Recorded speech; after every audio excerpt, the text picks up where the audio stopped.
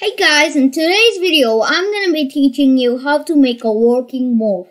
This is actually one of the basics on how to use Roblox Studio, so let's just get into it. So the first thing what you're going to do is go to the link in the description. Let me give it a like and favorite. So go to the link in description and you're going to come up to this model. You're going to click the get button and click get now. It's totally free, so you guys don't have to worry about that. Once you have the morph, you're gonna go back to Roblox Studio. Once you're back to Roblox Studio, you're gonna go to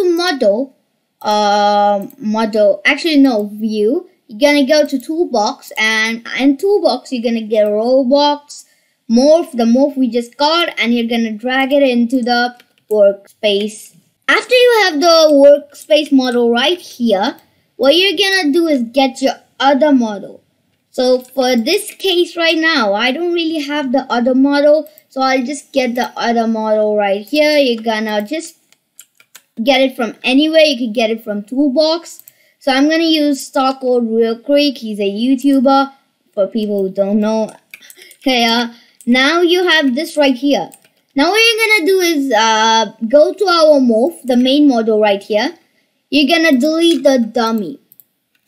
After you've deleted the dummy, you're gonna go into this model right here, our model which we want to change into. You're gonna go down here, and what you're gonna do is select the humanoid root part and make sure it's not anchored. So if I go to model, as you can see, it's anchored.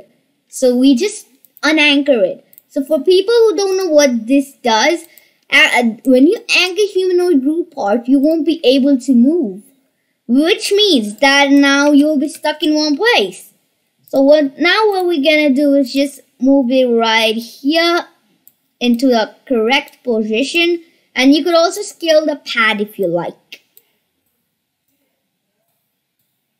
Now that is scaled, now what you can do is just go into our model in the Explorer and put it inside the morph.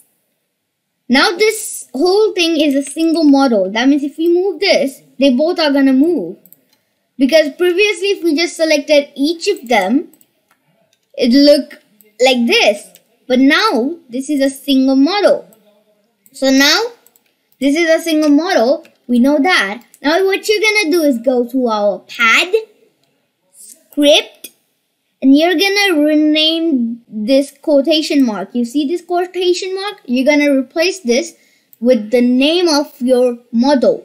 So what I'm gonna do is keep this easier name. So morph main. There you go. Now I'm gonna change this dummy into the morph's name. So I could name it morph main. There you go. And now I'll just close the script. You don't have to mess with anything else in the script. So now this morph is pretty much ready. But now you guys might be wondering, you want to change how fast or low jumps and everything is. What you can do is go to your model, the main model we want to morph into. And now what you're going to do is just scroll down until you find humanoid right here. There you go, humanoid.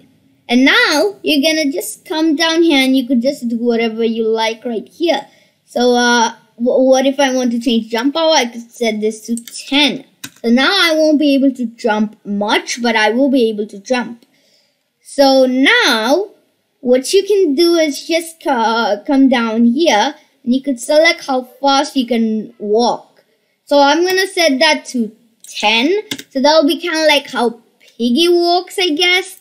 So that's all. And now when we just play, we're gonna go to play here so that we won't be spawned all the way over across the map. So now that we spawn, there you go. Now we just touch the morph pad and we will become Creecraft. There you go. Now as you can see, the animation and stuff isn't here right now. What you can do is add animation into this, but that I'm gonna add it into the next video. And as you can see, you can't jump much as well. As you can see, you are jumping, but you can't jump much. So that's it.